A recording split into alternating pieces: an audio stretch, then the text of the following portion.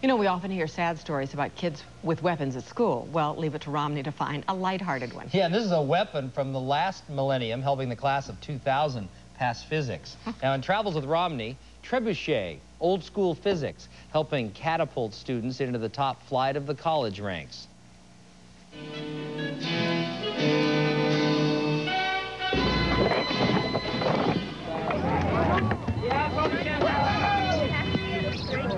Well, we have to play with the hook as of right now because when we first got here, the hook was straighter, so now we're moving it at more of an angle to see if it will shoot straighter. How much weight are we talking about? 90 pounds right here. It's Trebuchet Day. Unlike catapults, these launchers, made famous by the Mongol hordes in, say, 1300, aren't spring-loaded. They use counterweights.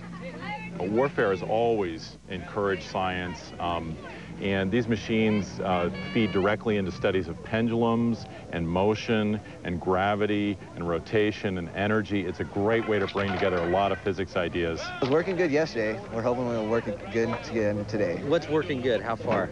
About 100 yards. Yeah.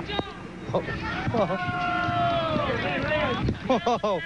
That is about 80 yards.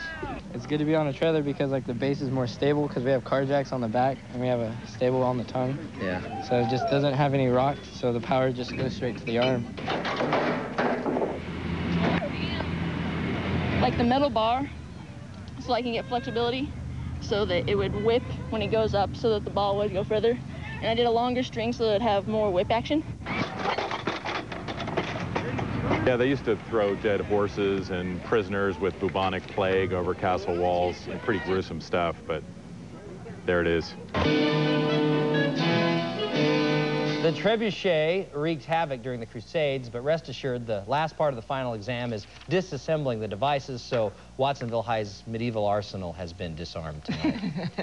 All right.